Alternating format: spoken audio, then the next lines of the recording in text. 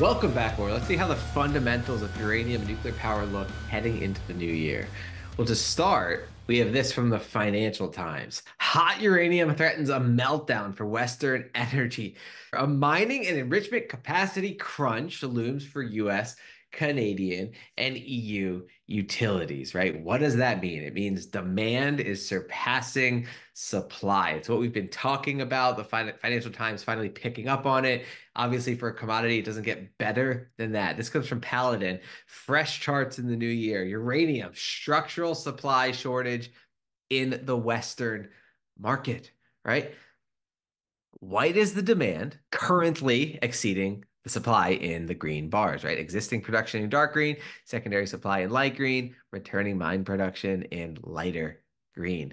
Can't meet it. Nothing can meet that unless the West finds uranium from the East somehow. But even that is just getting scarcer and scarcer. So this is exactly what the Financial Times has been talking about. Again, does not get better for the supply demand fundamentals and upward price pressure on the spot price of uranium. And obviously, very good for the miners that hold this scarce resource in the ground. New nuclear deployment starting in 2030. Look at the uptrend in nuclear deployments for the next few decades, right? So demand isn't slowing down anytime soon. Massive wall of demand incoming, not enough supply. Nuclear power entering boom era on traditional energy woes. Tax cuts and subsidies in various countries accommodate a shift to nuclear energy. So we've been talking about this, the wall of capital moving in. And so we have this from the Wall Street Journal. Washington heats up nuclear energy competition with Russia, China, US, puts diplomatic clout behind sales of cutting edge reactors that have yet to show commercial success, right? Just getting started with the mass adoption, mass proliferation of this technology, wall of capital moving in from the world's wealthiest nations. France bets $1 billion in startups building bus-sized nuclear reactors to fight climate change. The UK makes landmark 300 million pound investment to become first nation in Europe to produce enriched uranium fuel for advanced SMRs as part of plans to displace Russia and help deliver 24 gigawatts of clean, reliable nuclear power to the UK by 2050, right? So the world's biggest countries investing heavily into the space at the same time, not so much in wind, right? BP Equinor tear up contract for big New York offshore wind project. Move's latest blow to struggling U.S. offshore wind industry.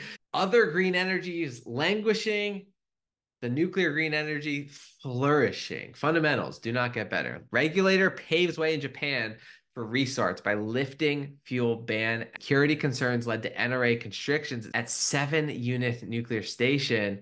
Well, clearly they've gotten their act together. Earthquake shows Japan's beefed up nuclear safety works.